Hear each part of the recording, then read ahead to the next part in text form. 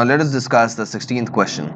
With reference to Pradhan Mantri Annadata Aya Sanrakshan Abhiyan PM Asha, consider the following statements. What is Annadata? Annadata is your farmer, the one who is providing with you with Ann. Ann is your grain. ठीक है ना? I is your income. Sanrakshan meaning protection. Therefore, income support scheme for the farmers or farmer support scheme. ठीक है? Now the first statement is what? The scheme aims at ensuring remunerative prices to the farmers for their produce. Now this statement is obviously correct, which is obvious from the name of the scheme itself, Annadata Aya Sanrakshan. So it aims at ensuring remunerative prices to the farmers for their produce. The second statement, integrated management of PDS. PDS is your public distribution system, right? Public distribution system through which the food crops are basically distributed at the fair price shops, etc. ठीक है? Is a sub component under the scheme. Now this is a factual statement. So let us skip this this statement for now. Let us come to the third statement. Under the sub-component price support scheme PSS, physical procurement of pulses only. Now see, only is an extreme word, right? It is an extreme word. And in general, the government will not announce a scheme. The government will not announce a scheme that will be restricted to a single crop only, because the farmers in India or across the world grow various types of crops and they do not focus only on a single crop. Therefore, if a scheme has to be announced, it will focus more on more pulses. That should be obvious. It is to be done by the central nodal agencies, while the procurement expenditure and losses due to procurement shall be shared between the center and the states. Okay? Now, the question is asking which of these three statements are wrong. Now, we have figured out that the first statement is correct, right? So, we can eliminate all those options which have first. A option can be eliminated and B option can be eliminated. Why? Because the question is asking for wrong statements. What are we left with? 2 and 3 and 3. Now 2 we are not sure of whether this is wrong or right. Hence we are left with a 50-50 chance. Okay? Now it is better to be aware of such things. Okay? Now let us go to the explanation. The answer is stated as C. That is 2 and 3 both are wrong. Now we had predicted 3 to be wrong. So now let us go into the explanation. Now why is this question in news? Okay, what is the news? The center has asked, or the center has recently launched PM Asha in keeping with its commitment and dedication for the Annadata, that is the farmer. The statement 1 is correct, right? PM Asha is aimed at ensuring remunerative prices to farmers for their produce, and it will provide MSP assurance as announced in the Union Budget of 2018 and 19. Now PM Asha has three components to it. The first is your price support scheme. Okay, price support scheme, which is shortened or abbreviated as PSS. Now what does this component stand for? Under this, physical procurement will be done. Okay, na? Physical procurement की जाएगी by whom? By the central nodal agencies. The central nodal agencies along with your state governments will physically procure. Okay, along with the state government will physically procure. They will procure what? They will procure pulses, they'll procure oil seeds, and they'll procure copra. These three food crops will be procured physically by the central nodal agencies along with your state government. And moreover, the central government under PSS, the central government will bear procurement expenditure plus losses due to procurement up to 25%. Okay, up to 25% of production. So this was your price support scheme. Now the second leg of your PM Asha is the PDPS, which stands for Price Deficiency Payment Scheme. In this, what will happen is, this will cover all oil seeds. Okay? And it will pay, the central government will pay into the bank account of the farmer directly. It will pay what? It will pay the difference between the MSP and the price at which the farmer has sold his crop at the mandi. Why will the farmer resort to selling his crop at the mandi? Because the procurement system of the government is limited. Not all oil seeds can be procured by the government, by the FCI. Why? Because we have limited storage, transportation, etc. We have limitations in these regard. Hence, moreover, not all farmers have access to these centers to sell their crops at MSP. Hence, they have to resort to selling at the agricultural mandis. However, in general, it is found that the prices in these agricultural mandis are lower than the MSP, which is your minimum support price. What is minimum support price? This is the price at which the government will procure the food crops. Okay? In case the price of the food crop grows lower than MSP, then the government will procure the food crop at this minimum support price. This is basically done to assure the farmers of a certain pay for the food crop that they have produced. Okay? Now the third leg. The third leg is the pilot of private procurement. Okay? Private procurement and stock list scheme. Private procurement and stock list scheme, which is your PPSS. Now what is this? In this, what happens is, see, as the name of this subcomponent suggests, private procurement, what is done in this case is that in case of oil seeds, the states will have the options of rolling out private procurement and stock list schemes. What will happen is a private player can procure the crops at MSP when the market prices have fallen below the MSP. Then what will happen is the central government will compensate this private player through a service charge. He will be compensated through a service charge that will be up to a maximum of 15% of the MSP of that particular crop. Is this clear? So your PM Asha has three subcomponents. To again revise, you have the price support scheme, under which physical procurement will be done for pulses, copra and oil seeds. Then you have the price deficiency payment scheme, under which for oil seeds it will cover all the oil seeds, and the difference of the MSP and the price at which the farmer has paid his crop, sold his crop at the mandi, will be transferred directly into the bank account. And the third is, it is the pilot of a private procurement and stock list scheme. In this case, what will happen is a private player will enter the market and buy the food crops at MSP. Okay, he'll purchase the food crops at MSP, and then this private player will be compensated by the government at service charge. Through a service charge that will be up to a maximum of 15% of the MSP of that particular crop. I hope this is clear. Now moving on, see, now what was the need? What was the need for this? Why was the need? Now recently in the last budget, the government had announced that it will pay farmers the cost of production. Cost of production plus 50% profit while procuring the farm produce. It had announced 1.5 times the MSP for all the food crops. But what happened is, since as we have discussed before, not all the food crops can be procured in the open procurement scheme of the central government due to limitations. There are certain limitations. So what happens is, in case of a surplus in the produce, there is a huge fall in the prices of these food crops. And since both the reach of the farmers is limited, plus the procurement capacity of the government is limited, again both these aspects lead to what? It leads to distress selling. Distress selling हो जाती है because of this. Hence MSP, merely raising MSP to 1.5 times is not sufficient to compensate the farmers.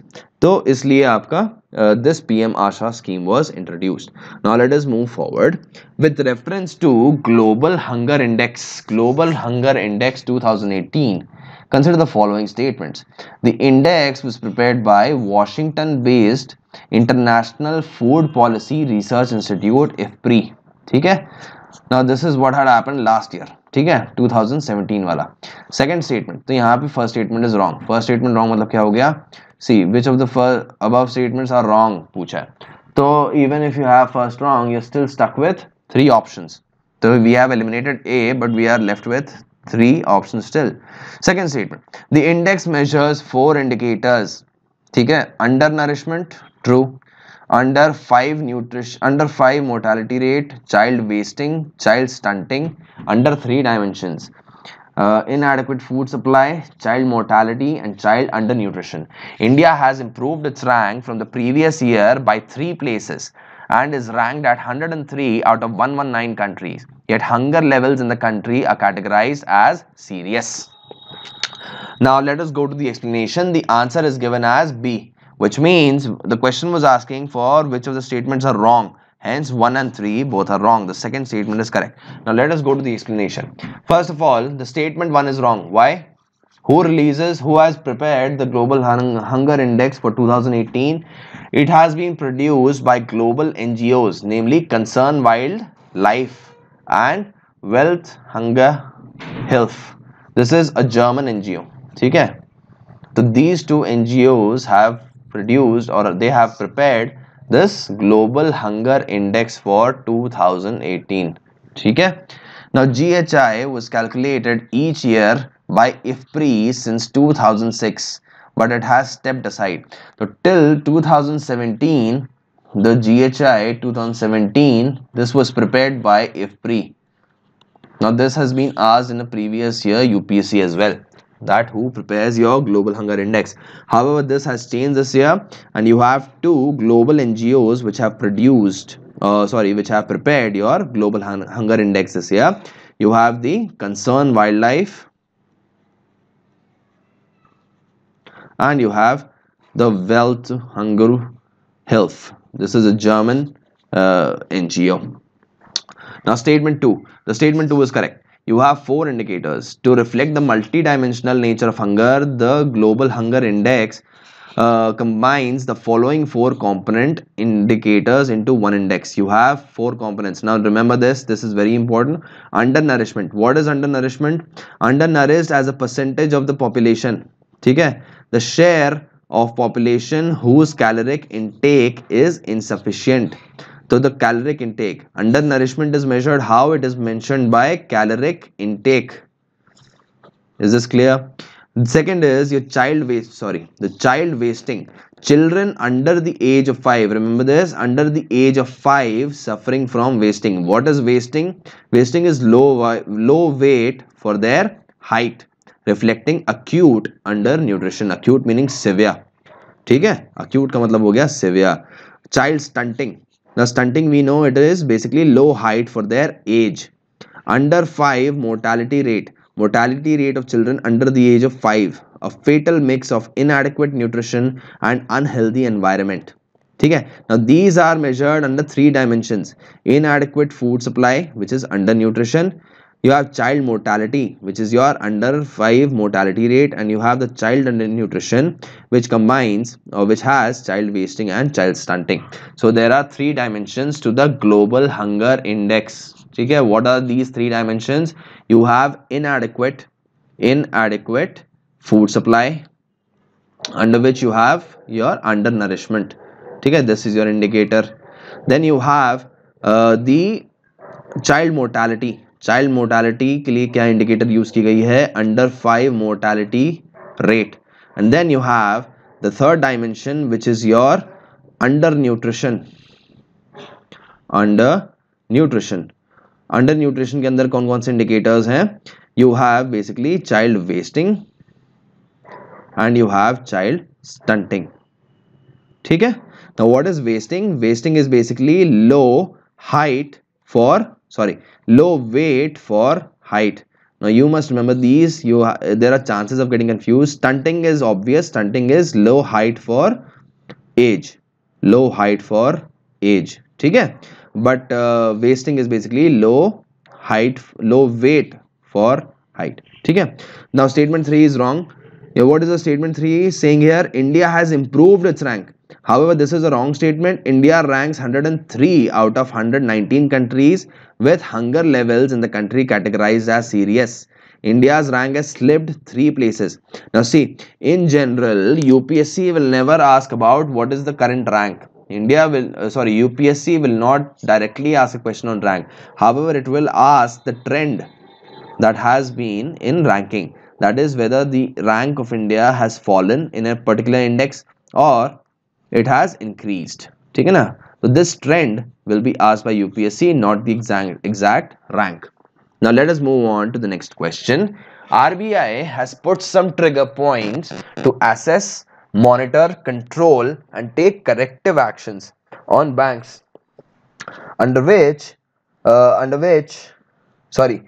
banks which are weak and troubled under the prompt corrective action framework. Which of the following is not one of them? ठीक है? Capital to risk weighted asset ratio, net non-performing assets, return on assets and capital adequacy ratio. Now clearly the answer is D. The question is asking which is not a indicator of under which a bank can be put under the prompt corrective action framework. Now let us discuss what is this. ठीक है? RBI has issued a policy action guideline in the form of prompt corrective action framework if a commercial bank's financial condition versus below a mark. ठीक है? What does PCA framework specify? It basically specifies the trigger points. ठीक है ना? Trigger points or the level below which the RBI will intervene with corrective action. Now there are 3 trigger points. First is your CRAR, which is capital to risk weighted asset ratio. Second is your net NPAs, non-performing assets, and third is your return on assets, ROA. You have to just remember these trigger points. You need not go into the details of this. UPSC will never ask a question into details of these. ठीक है? And some of the structured and discretionary actions that could be taken by RBI are, it can recapitalize, yani ki it can infuse capital into that particular commercial bank to save it from failure. Second is restrictions on borrowing from interbank market, because the bank is basically losing its ability to pay back loans. The third is merge or amalgamation or liquidate the bank. And fourth is impose moratorium on the bank if its CRAR does not improve. The corrective actions are tough with worsening of financials. Is this clear? This is your prompt corrective action framework. This has again been in news, and this was also a tussle. This was also a cause of tussle between the government and the RBI after the February 12th circular of the RBI. Now I would request you to go and refer to what is the February 12th circular of the RBI. Okay? Now let us move forward. Moving forward to the 19th question. Exercise IO Wave 18 conducted recently is related to Internet of Things, maritime security, tsunami preparedness, D, conservation of ocean environment. Now this is a factual question. This you should have come across in your preparation. The answer is C. India along with 23 other nations will be participating in a major Indian Ocean-wide tsunami mock exercise known as IO Wave 18. Okay, it's a tsunami, ocean-wide tsunami mock exercise, tsunami preparedness mock exercise. It will involve the evacuation of thousands of people from coastal areas in over half a dozen states. Now, who is conducting this exercise? It is being conducted by Intergovernmental Oceanographic Commission of UNESCO. Remember these facts. Okay, it is being conducted by Intergovernmental Oceanographic Commission of UNESCO. What is the purpose of this exercise? The purpose of this exercise is to increase tsunami preparedness, meaning to be prepared to face the eventuality of a tsunami. How you will respond to a tsunami. Moreover, evaluate the response capabilities in each state and improve coordination throughout the region. Okay? Moving on. The 20th question. Which of the following is not true regarding Global Economic Prospects Report? Now, the Global Economic Prospect Report is released by World Bank. You must be aware, you must be prepared and you must be thorough with the reports that are released by prominent institutions such as the World Bank, the IMF. Okay? You have the World Economic Forum. The reports of World Economic Forum are also important to be remembered for UPSC. These three, and you have other institutions also, but these three prominent institutions, इनके सारे reports and indices you must be aware of, ठीक है? Because a question can figure in your prelims. So let us come back to the question. Which of the following is not true? The first thing we know about the Global Economic Prospect Report is that it is prepared by the World Bank. ठीक है ना? So let us look at the statements that have been provided. It is a report issued by UNCTAD. Now this is a wrong statement we have just discussed. It is released by World Bank. Second, it examines, therefore first is wrong. The question is asking not true. Therefore the option must contain a 2. Since B and C do not contain, therefore we can strike out B and C options. We are left with A and D. It examines global economic developments and prospects with a special focus on emerging markets and developing economies. It is issued once in a year in June. Now we know that it is issued twice in a year. It is a biennial report. ठीक है ना? The World Bank Group releases it twice in a year. Hence the third statement is also wrong. So 1 along with 3 should be in an answer. Now we were left with A and D. Now since D contains 3, hence we can mark D as the correct answer. ठीक है ना? Now coming to the explanation, statement 1 is wrong. Global Economic Prospects is a World Bank flagship report that examines global economic developments and prospects. Statement 2 is correct. It's a factual. The factual meaning it's a description of the report. Statement 3 is wrong. It is issued twice in a year. Once it comes out in January, second it comes out in June.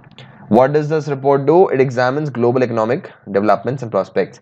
The January edition includes in-depth analysis of topical policy challenges, while the June edition contains shorter analytical pieces.